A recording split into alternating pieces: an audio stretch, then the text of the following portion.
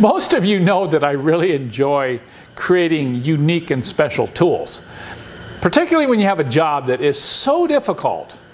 And there's no way you can do it without creating some sort of a tool to get the job done in a reasonable amount of time, if I could say that, a reasonable amount of time. So a couple years ago, I started seeing a common oil leak crop up on these 617 turbo diesel engines. It has to do with the turbo drain tube. This is the turbo drain tube that drains the oil inside the turbocharger back to the oil pan. And there's a couple O-rings in here, and there's a seal in the pan.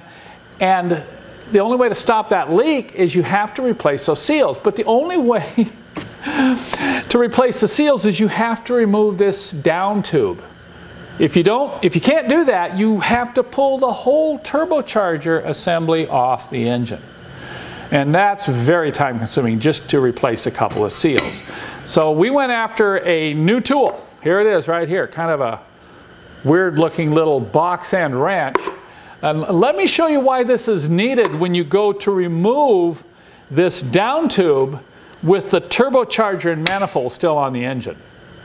Here are the two bolts that hold this down tube to the turbocharger center section. And you're looking at this saying, Kent, well, what's so big deal about that? Why can't I just get a socket on there? Well, this looks pretty easy on a bench, but you've got an engine and you've got other things in the way here, so you can't get in there with a socket.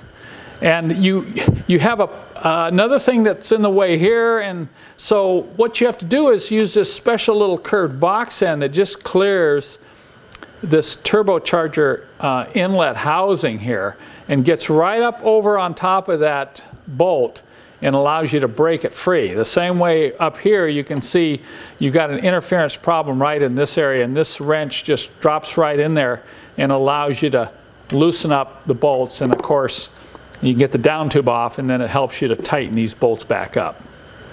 If you own a 1978 to 1985 turbo diesel Mercedes with that 5-cylinder engine in it, you might want to inspect your turbo down tube drain area. You have to kind of you can see down in there with a flashlight. Also, you can look at it from underneath. You'll see oil dripping out around the tube where it goes into the oil pan. If that's a problem, we have a kit on my website that will help you to fix this leak. I mean, it's not real hard to do.